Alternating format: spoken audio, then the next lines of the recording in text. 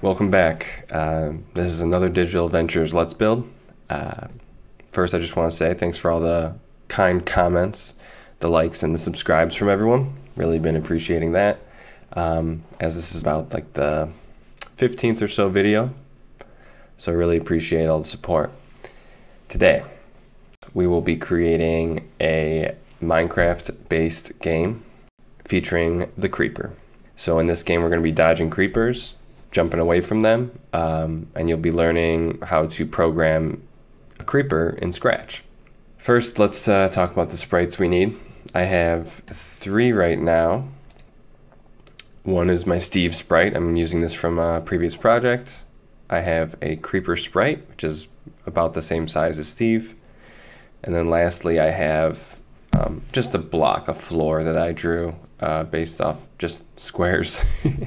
And I just make sure that I have a black top on there, so we're going to use the color black as something that we can jump on in the code, so that you can add on more platforms if you wanted to. Okay, let's start with just getting some basic controls for Steve.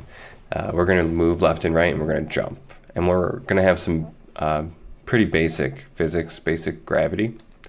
So for this to work, we will need a couple variables. You know what, maybe just one variable for Steve right now. We're going to call this one Y speed. It's the speed in which this character Steve will move up and down. When green flag clicked, of course, I'm going to zoom in.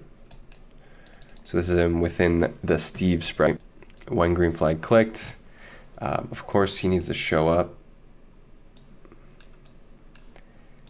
Mr. Steve. Then let's set the Y speed to 0. It's always good to set our variables. And we're going to make Steve start in the middle of the game somewhere. So 0, and then I think about 50 would be this area. So we'll do, well actually no, that's about minus 50. That's kind of high. We'll do minus 100. That's your starting spot. Good, yeah, perfect. Now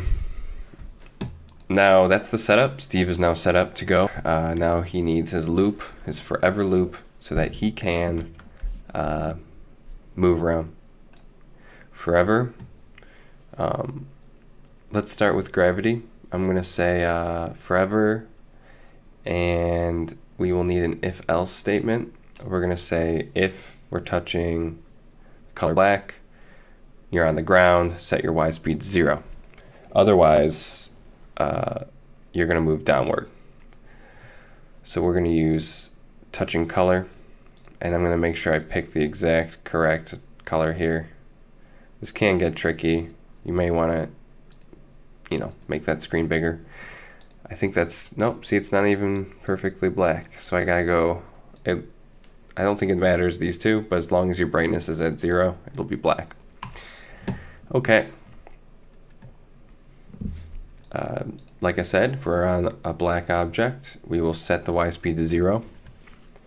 And then what you're also going to be allowed to do when you're touching this color is being allowed to jump. When you're in the air, I'm not going to let you jump.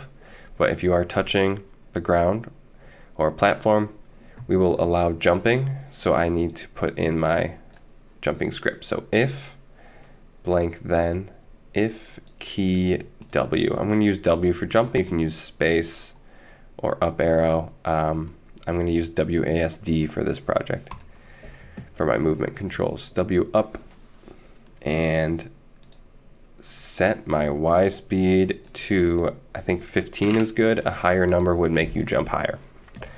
A lower number is a lower jump. So 15 is pretty good. I think that jumps him over the creeper when I'm all done with this. Now, if I'm not touching the ground, I would like to increase my Y speed downward, or I guess it's not really decreasing Y speed, but I want to pull my character down. So I'm going to just change the Y speed by -1 here. Be careful with the sets and the changes. They get interchanged quite a bit. Okay, so nothing's going to happen. If I look at this, it's just going to count downward because I'm not touching a black platform. We're going to apply this y speed to our actual movement by saying change y speed, or sorry, change y by y speed. And that should pull us down, and gravity has been made. I can pull him up. He like teleports down, but it'll work when we actually do jump. Oh, actually I can jump. I added that in. There we go. W will make me jump. Excellent. I just need to do left and right movement next, which you may have done before. So it's two if statements stacked, and we're going to say if key something pressed. Now we're going to do left first. Left is going to be A, and to the right will be D. You can use right arrow or left arrow if you like. Sometimes that's easier. And then this is pretty straightforward. We're just going to change X when we go left by -10, and I'm going to duplicate that, and if we press D, we move 10. And there we go. That's real basic. We got basic movement and jumping. Now we're going to get on to the more interesting code, which is, I think at least, which is the creeper. So inside of the creeper, we're going to do a little bit of setup. There's going to be clones of this creeper, so I like to hide the original. And then one thing I guess I forgot to mention is the creeper, we should have two costumes. One is the normal creeper, and then another one is an explosion costume. So this is what happens when the creeper does its explosion, when it gets near you. So I have two of these, and I've named them Costume 1 and Explosion, so that you'll know when we get there. The creeper is going to have color effects used on it, and so what you can do is clear graphic effects right away in case some of those effects carry over. We can just clear them, and that's just an easy way to make sure that you don't get any weird glitches with your clones. Okay, next I'm going to do a rotation style left right. I can never find this one. I'm pretty sure it's in motion. Set rotation style to left right. This will make sure if we're moving left or right with the creeper, it won't flip him, so he doesn't flip upside down. He'll just look left or right. Okay, next a forever loop. So that's it for the setup. Now what we're going to do is create all the clones. Forever, wait 1 second, and we are going to create a clone of myself. So it'll create one clone of this creeper every 1 second.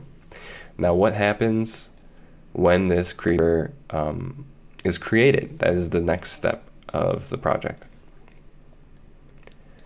We're going to use a when I start as clone, so it creates a clone, and it'll run, this clone will run this code underneath.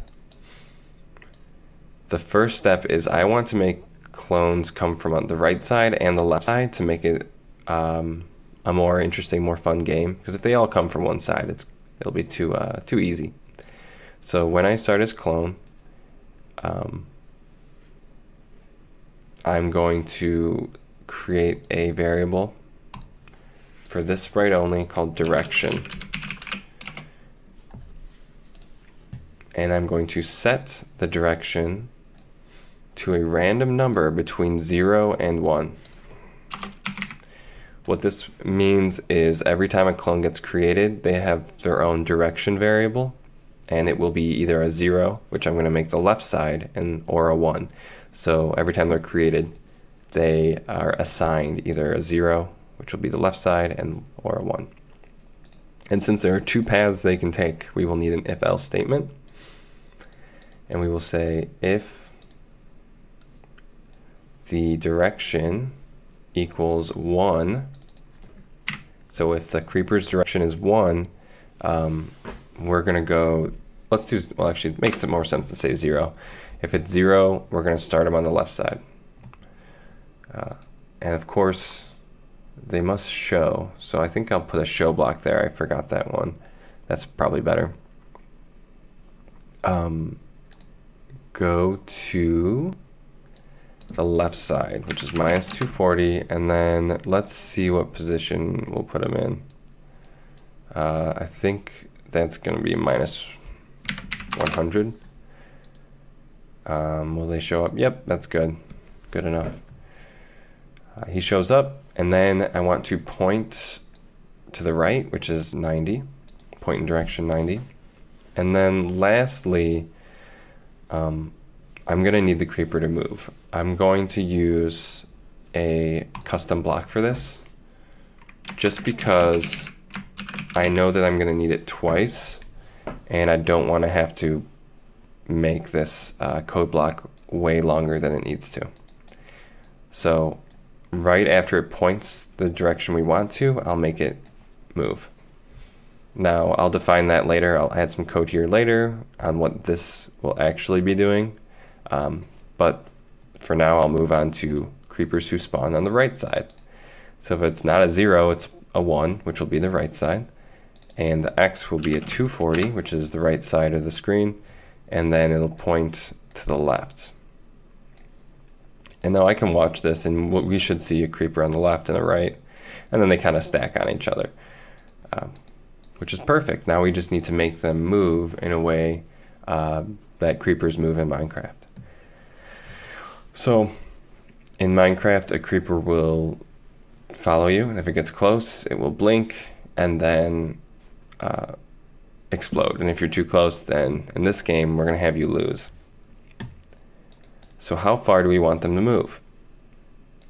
I'm going to make this random by using repeat, pick random, and I will be choosing the numbers 1 to 48, because I know it's 480 pixels wide. If they start on the edge, the maximum they can move is 480, right?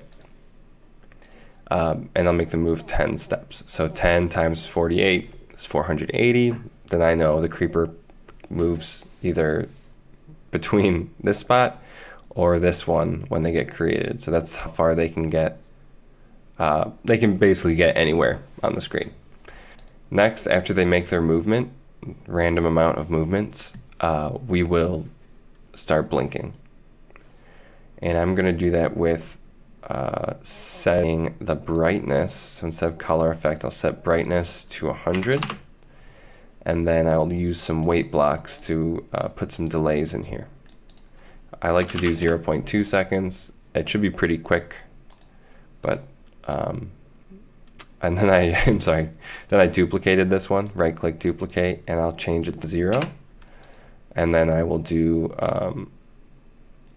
I'll double that again. So it'll blink, brightness will go up to 100, which will look white, and then back to normal, back up to 100, back to white, and then an explosion should occur. So to create an explosion, we know that the second costume here for the creeper is explosion. We can switch it to costume explosion. I guess one thing I missed here is we want to make sure the creeper always starts off as their normal costume. So I'm going to come back to the beginning here and switch that costume to costume 1. That's just in case something crazy happens. Okay, and that should switch to the explosion. And now when the explosion occurs, we need it to stay there for a little bit and then go away. And I'm going to do that with a repeat 5. So for 5 frames of the game, the explosion will be there. We're going to make it kind of dissipate or disappear using change ghost effect by, let's go with 10. That should make it get somewhat transparent. And while this is occurring, while this explosion is sort of disappearing, and it's going to be very quick. Let's take a look here. So see how it looks bright, and then it kind of fades away. While that's occurring, if you touch the explosion, you're going to lose the game. So within here, we need an if statement. It says if touching Steve, if it touches Steve, we're going to broadcast game over. I want to broadcast game over just because you may want to add your own game over screens. And this will be an easy way to do that. Broadcast a message called game over. And now this creeper is completed. The only thing I have to do now is decide what happens when game over occurs. And for Steve, when I receive game over, we're gonna just launch Steve because I think that'll be fun. We're gonna say, Steve, you're gonna go ahead and we're gonna say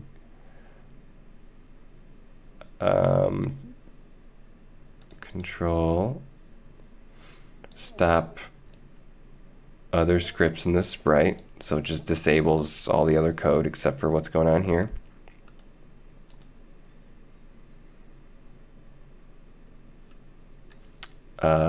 Pick random, we need to say point and direction. Where is that? Pick random 0 to 360, that's a full range, and then repeat 10, move 50, that'll be fast, and then the game will just end with a stop all.